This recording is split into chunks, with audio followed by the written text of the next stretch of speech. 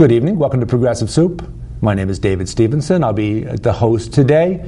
With me, we have a young man who's a candidate for Bethel's 2nd state representative seat, the 2nd district in Bethel State House.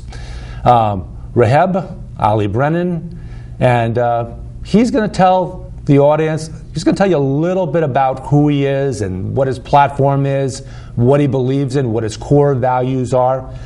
First of all, Raghib, thank you for joining me. Thank you for having me. Who are you? Tell us about your family. My family, yeah. Well, I mean, it comes with the name, and everyone always asks me, "What are you?" But my father, he's from Guyana, the top of South America, and he immigrated to Queens, New York, when he was very small, and there he met my mother. She is a blonde-haired, blue-eyed Irish Catholic girl from Queens, and they had me and my 2 sisters. When I was in the 2nd grade, they decided to move to Connecticut for better schools and a better life for us. So they moved here, and I've been living here ever since. Went to school, Bethel High School, graduated in 2009, and was involved in the St. Mary's Church, went on a bunch of mission trips, and I'm still an active member of the church. And then I went to college at Marymount Manhattan College. Excellent. Yeah. That's the gist. That's the gist. Okay. And then the name, my father, he named me after the American football player from the 90s, Raghib the Rocket Ishmael. So it has nothing to do with our background. Okay, yeah. So nothing to do with my background. The Rocket, I remember that. So that's why I tell people, I'm just your average Guyanese, Irish, Catholic American with a Middle Eastern first name. So I am the boiling pot. This is America at its best. Yes. Absolutely, to have all these things together. My dad's parents came here from Ireland about the turn of the last century, about the early 1900s. And, well, things were very different back then as far as immigration goes. They got off the boat. There was somebody waiting to meet them. Wave. They were off the boat, and they were in Greenwich, caretakers on a large property in Greenwich, Connecticut. So it was a little easier back then, to say the least, to become an American citizen. And I've always hoped that it would become that easy again, because America, as you note, is a melting pot and benefits greatly from having folks from all different backgrounds come here with the expectation of working very hard and having an opportunity to advance themselves. Today my father, he's a Connecticut small business owner in Stamford. He, employs many people from Connecticut, and he's in the IT sector. So, he didn't really have the education, but he kind of read his way through and kind of, I guess, missed that little loophole in the 90s where you could kind of, you didn't have to go to school to become successful. You don't have these, prerequisites. So, today he's a successful businessman, and, his drive, I think that's very much in me. So I'm thankful that he came here.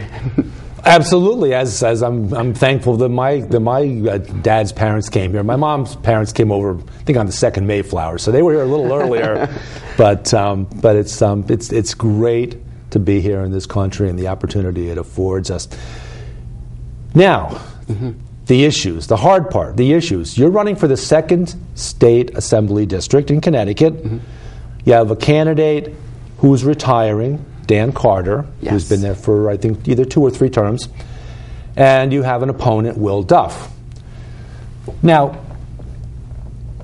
would you mind starting with talking about Connecticut's gun legislation that was enacted and what you think about that? Because we know that Dan Carter voted against that. He's been on my show. I gave him the opportunity to explain the rationale behind his vote.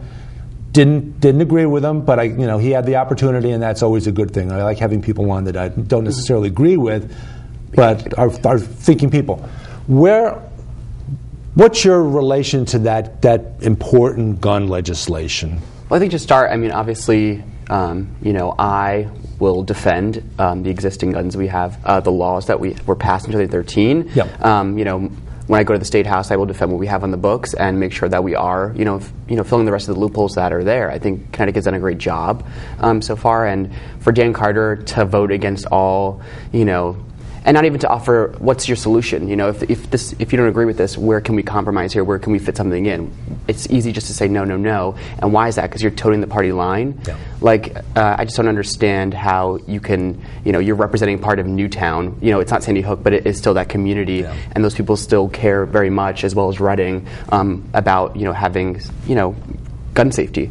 And for him to vote against that is just out of my mind. And that's kind of the reason I decided to run, was to be against Dan Carter, to challenge him, but he's running now against the U.S. Senator. Yeah. And that was kind of like why I wanted to get involved, because I know the people here in the district aren't having their voices heard, and they're not being well represented in Hartford. And I think William Duff will just be another placeholder like Dan Carter. He'll be the same voice, just complaining, no real solutions, no alternative you know, fixes to anything.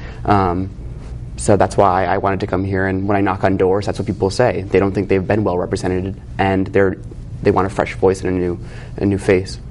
It's probably important to note that that gun legislation that was voted in 2013, that after it was voted in, gun homicides in Connecticut from 2012 to 2014, from 1 year, skipping 2013 when the bill was enacted, gun homicides in Connecticut were essentially cut in half, actually a little bit less than 50% of what there had been in 2012.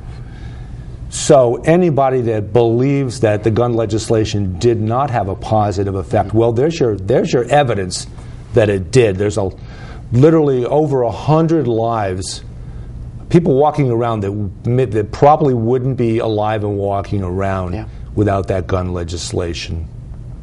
And then I think recently, too, just this past session, Dan Carter voted against there was a domestic bill for abuse. You know, if someone files for, you know, a restraining order, or that, you know, they're being abused, you know, if they're a gun owner, the state will come in and say, you know, we're keeping your gun away from you for the period of time before the case is settled, you know, to save lives. I mean, I know it's assuming, but, you know, these things are here because we need to make sure that, you know, people aren't losing their lives.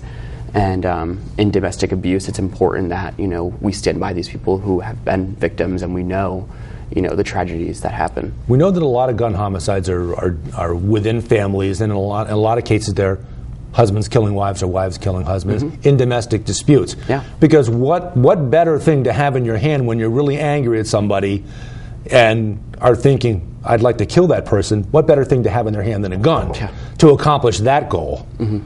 But so other issues. What other issues pique your curiosity, and what other issues have you been thinking about as being important points in what you would do going forward as our state representative? Yeah, well, I mean, I think obviously economic development is on everyone's mind. The state kind of isn't going in a very good direction right now, and we need to make sure we have new voices and fresh faces to kind of switch things up. And, you know, as the son of a Connecticut small business owner, I hear how hard it is to grow a business in Connecticut. First-hand experience, certainly, yeah. And it's not just personal. I mean, for a 25-year-old my age, you know, I want to make sure that I'm there to vote for, you know, legislation to keep the state, you know, prime for people my age. Like, if I want to stay here, if my friends want to stay here, you know, right now it's very hard. Whether you're buying or you're selling a house, it's or you're renting, the prices are through the roof. So to make sure that we're, you know, kids my age or future generations want to stay in Connecticut and stay home, if they're able to do that, fine. But I think it's kind of, why wouldn't you rather, you know, pay high rent in New York City where you have more opportunity, and then, you know, rather than stay home and, you know, go through the same thing with less opportunity. So I want to make sure it's, you know. What type of small businesses are primed for the improvement? Well, I think it's more, you know, investing more in green jobs. That's something that when I worked in Congress, I worked on a lot of energy and environmental issues, and, you know, realizing that there is a big capacity for, you know, economic growth with green jobs, to make sure that we're incentivizing, you know, solar with houses, and, you know, upgrading our hydro grid. So there's a lot of things, there's a lot of room. I think it's just having the conversations. I mean, maybe not everything is the right answer, but as long as you're offering solutions that we can talk about, I think that's where we start. And we see, you know, with transportation, making sure that, you know, we have walkable communities and that, you know, transit-oriented growth, so people can get from where they need to be. And, you know, the Metro North is the second biggest used rail in the country, and we need to make sure that we're updating it and we're double tracking in Danbury. And I just think it's having these conversations of what we can do instead of just complaining that nothing's working. Has there been any talk about upgrading our rails from here to Norwalk to electric? Because I remember Jason Bartlett, who held your position for 2 terms, that was one of the things that he talked about a lot, was upgrading. It's expensive. Yeah. Anything like that is expensive. But the benefit of that, of course, would be that you could take a train without that getting off the train and getting on another train in Norwalk to finish your travel to New York City. Would save a lot of commuting time. Have you heard anything about that possibly? I mean, I haven't heard anything, but I again? think that's definitely a conversation I would like to have, and I think, as well as double tracking the Danbury line, making sure that, we're not just running one train, that, we can move people faster to the city, and it's not like a long process of trying to get to work, and then everyone's driving and congesting the highway. So it's true, they've got the right of way in place, and they could do a second line, second rail. So that's conversation to be had. Yeah, absolutely. What other issues are you interested in? Well, I think also a big issue for a lot of people is the opiate epidemic. That's something that has been terrible, and it's affected every community, I think, across the state. I have friends from high school that passed away, and it's just something that we need to make sure that we're educating the youth on. Like I've said before, I remember DARE. I think the DARE program, we need to make sure that young kids know not to touch mommy's pills, or it's not just the drugs that we're used to hearing about, marijuana and cocaine and all those bigger drugs. It is like just pain medicine, and we need to make sure that we're doing more. And I know we recently passed good laws to make sure that people aren't doctor shopping, but to make sure that we really are educating the youth and starting before it's too late. Yeah, I know opioids, and I guess a lot of folks, when their prescriptions aren't fillable again, or if their prescriptions are run out, they'll find someone that's dealing in heroin. Yeah, and using heroin as an alternative, and that is causing a lot of death and a lot of very horrible situations. And I've heard about this all over the country, that this is happening. Yep. Education. Where would you like to take us in education?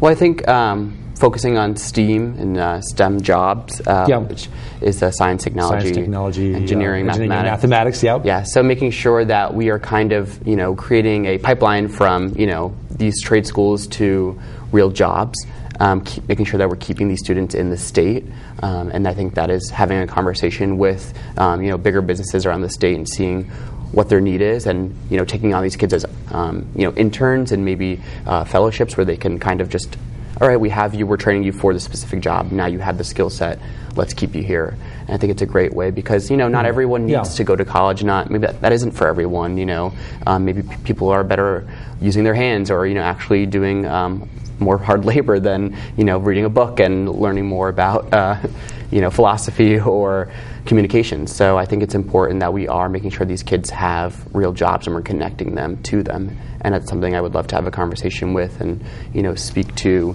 chambers of commerce and have round tables, and I think that's a great thing to start doing. I've had the opportunity to have a lot of good conversations specifically about the solar field. Yeah. We haven't seen a lot of wind farming here in Connecticut yet, but there's a lot of companies that are beginning to employ a lot of folks, electricians, installers, maintainers, for solar energy panels. You see them kind of popping up all over rooftops. Yeah. And that's it seems like that's one of the great opportunities for people to have good paying jobs. That they're, people I've talked to that work in that field, they're making a decent salary, so they're able to, in a lot of cases, get out of those jobs that don't pay enough money, working 40 hours, to be able to afford food for your family, a roof over your head, transportation to and from work. Yeah. These are a burgeoning field when it comes to jobs that pay well. Yeah, and I think it's a missed opportunity for Connecticut. I mean, I think we're not really investing as much as we should be, because it is a win-win all around. I mean, you're creating jobs, and then we're investing more in clean energy, which is better for the environment. So I think it's a win-win all around, and that's definitely something I want to champion, that we lead on. We have the opportunity to, and I think it's a blue state, and it's something we can. I mean, I know I worked for a congresswoman from North Carolina, and North Carolina, the state, you can see how much revenue would come in if they would invest in solar, but they want to keep it coal-oriented, and the state is very Republican, so they have a hold on that. Like here in Connecticut, we have the opportunity to expand more. You don't find any of the, what do they call them, slurries in from that's caused by any of the environmental damage that's being caused by solar or wind or any of the alternative energies. Yeah. And in terms of I've had folks on that have talked about how Germany, which essentially has the same amount of sunlight through the course of the year as Connecticut, and yet somehow Germany has, they run practically all of their energy derives from solar or wind, particularly solar. Why there? Why not here? I think that's something that we're just missing out on. We're not looking at these. We're just focusing on where the money we're not really spending where we should be, and the burden is on the taxpayer. And I think it's time we start lightening that burden on them, because it's not working. We need to take a real hard look at the books and make sure that these are options that are there, and let's start having the conversations. And I just think people are kind of stuck in their own same old ways, and it's time for new way of thinking. Speaking of new thinking, we've had public campaign financing in Connecticut for. I think the year I ran, 2008, against David Scribner in the 107th, was I think the first year that we had public campaign financing. How is that coming? How has that evolved? And where are you in your raising? How much do you have to raise? Where does it have to come from? And what are the benefits of public campaign financing? Yeah, so the citizen election program is something that's great for, it allows new voices and, new thinking to be allowed into the state legislature. And you have to raise $5,000. And of that $5,000, at least 150 people who live within the towns you would represent need to donate. So having that money there is great, because it kind of takes the rich, folks out of the equation, and it kind of levels the playing field for every person who wants to be involved and can and has the capacity and support to really become a player. And we're pretty much done. I'm pretty much done with it. We're like right at the finish line, so it's been great. And with that, once you raise that money, the state will give you $28,000 from a fund that they have to basically run your campaign. And I think that's why you've seen a lot of young 20-somethings have been getting elected and are running this year. I think this year's the most 20-somethings running. So it's time for our generation to get more involved, and I think it's a great thing.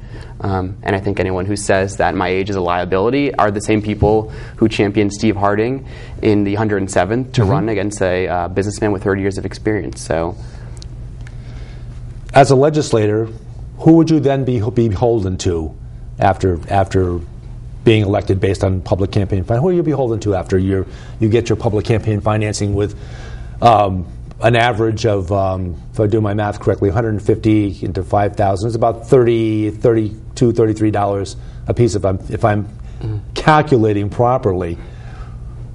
Who are you beholden to then? I'm beholden to the constituents, I think. They're the only voice I care about and that I'm there to fight for. You can't buy much influence for 30 or 30, and the maximum is, I believe, $100. $100, yeah. You can't buy much influence with a legislator for $100, certainly. And mind you, again, like most of these donations are coming from people who live within the towns and within the district. So, these are the people that you are representing. So it's just kind of their way of supporting you and showing you that they do want you there for a reason. I mean, your family can donate, but I think, the good part about it is that they want you to be more involved in raising within the state and from those people. So I'm beholden to the constituents, and that's who I plan on speaking for, and that hasn't been done so far, so it's time. And it seems to be making a difference. Like you say, you get a lot of young folks that have gravitated into the system. to run and to spend the time walking around. And if you're not going to fundraisers, you're out talking to people. Yes, knocking on doors. You're able to carry on conversations that don't involve, do you have $1,000 that I can have to get elected now? I'm wink, wink. Yeah. I don't owe you anything afterwards for that $1,000 or $2,000 or whatever dollars. But your conversations, as I recall from when I ran, your conversations involve the issues. They revolve around the issues and things that are of concern to the voters. Yeah, it's more focused. You get to free up your time to focus on what really matters, and I do every day, knocking on doors and meeting those people and speaking to them about what really matters. That's the great part. I don't have to worry till election day how much more money we need and how much So it puts a lock on the capacity of how much everyone needs to raise. So it's an equal playing field. You can finish it early or finish it late depending on your support and the commitment of people. But it's been a great thing, and it's blessed to be in Connecticut. And what do you do with, you get this small amount of money that you raise and the small amount of money that the state provides for you to assist you with that? What type of things do you do? What type of advertising, what type of things does that money go towards when you're reaching out to people further? It's more mailer focused, so sending mailers out to people on the issues and kind of just I think all of it is to be more of a reinforcement of you knocking on those doors and speaking to those people. So you're reminding them, hey, I'm Raghib, this is what I stand for. Just, you want to kind of make sure that you're meeting with these people a couple of times and you're having interactions with them, whether that is mail, by person, or by phone, and making sure that they get the message clear. So I think it's a great way to reinforce that. And I mean, we don't do TV ads, I think, maybe radio, but the contact is very grassroots, and I think it's very refreshing coming from working on the national level. I think it's so old school, and it's great, and it's the reason I wanted to get involved. And you really are speaking to the people. What kind of conversations have you had with people? What have any conversations you've had with people when you go door to door?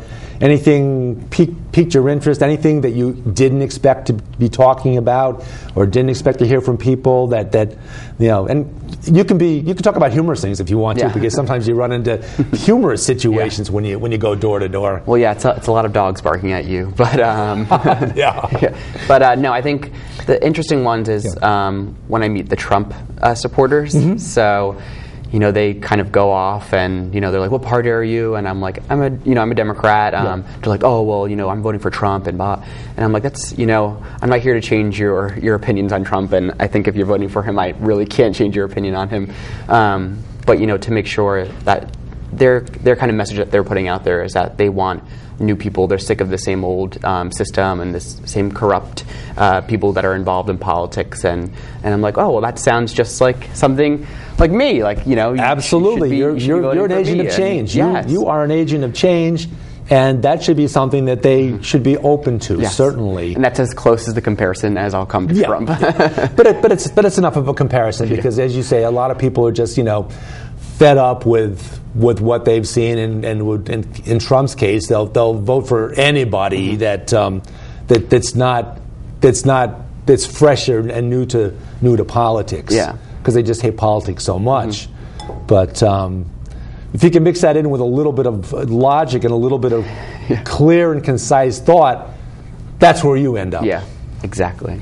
And I think not just because I'm a Democrat means I'm sticking to the status quo and I'm going to be, part of the blue team up there in Hartford. I think I worked in Congress as a legislative assistant, and we were a freshman member. So, working on that team, you had to make sure that your boss isn't just talking on the floor about what's wrong. It's we're writing legislation and we're making sure that we can secure Republican vote and working with the other side.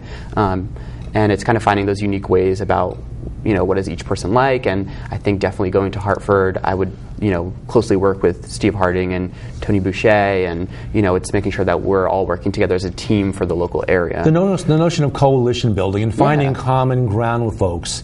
I'm thinking specifically of Jonathan Steinberg and Bob Godfrey. Jonathan, I think, is down in Norwalk and Westport and Wilton a little bit, his district, and Bob Godfrey, Danbury, and some other areas that you can count on them, not, as you say, towing the party line. They think for themselves. They're responsive to their constituents. They're responsive to folks, to everyone, regardless of whether they agree with them on everything or agree with them on much of anything. At least there's a voice, a conversation to be had. And I think that may be part of what you're finding as you go door to door. You're finding some conversations that are interesting. Yeah, because people are sick of it. They're sick of the same mold, and they're sick that that we do have the gridlock. And I worked there in Congress. I saw what works and what doesn't work, and I see that the real change happens at the local level. And it's time to. We can have our differences, but we should be able to find common ground to work on something to better our constituents in the area. So, and certainly Connecticut does need a lot of clear and concise and reasonable thinking to get us through. We've been here before. We were in this place decades ago, and somehow we survived and got through it and grew and prospered again. And with people working hard and communicating well and listening to fresh ideas, you could certainly accomplish an awful lot. Yeah, and I think also, with the budget, Republicans like to say, how, Democrats screwed it up and, how reckless they are. But, we also know that Republicans had a say in the budget process, and if they saw the numbers weren't right, why would they just let it pass through? I think you're seeing, they're willing to toe the party line and to make sure that they're messaging against Democrats just so, and that's not a good thing that's happening to the state. Look what's happening because, if you saw an issue, why not speak up and try to work towards, some common ground? Certainly. When either party, and it could be either party, not singling out the Republicans, but when either party gets their back up and just doesn't want to communicate and just wants to rail against the other side, the other team, what do you accomplish there besides nothing? Yep. And we see what's happening. Yeah. Well, thank you very much for joining me, and I hope you have continued fun in going door to door and meeting people, and good luck in the election. I appreciate it. Thank you so much. This has been Progressive Soup. I'm David Stevenson. I have with me Raghib Allie-Brennan, who's a candidate for the 2nd State Assembly District, which includes part of Bethel, part of Reading, part of Danbury, and part of Newtown. And you could find us on YouTube, Kristin40, Kristin 40, or on Facebook, Progressive Soup. That's the easier way to find us. Thank you for joining us, and enjoy the rest of your week, and we'll see you next Wednesday.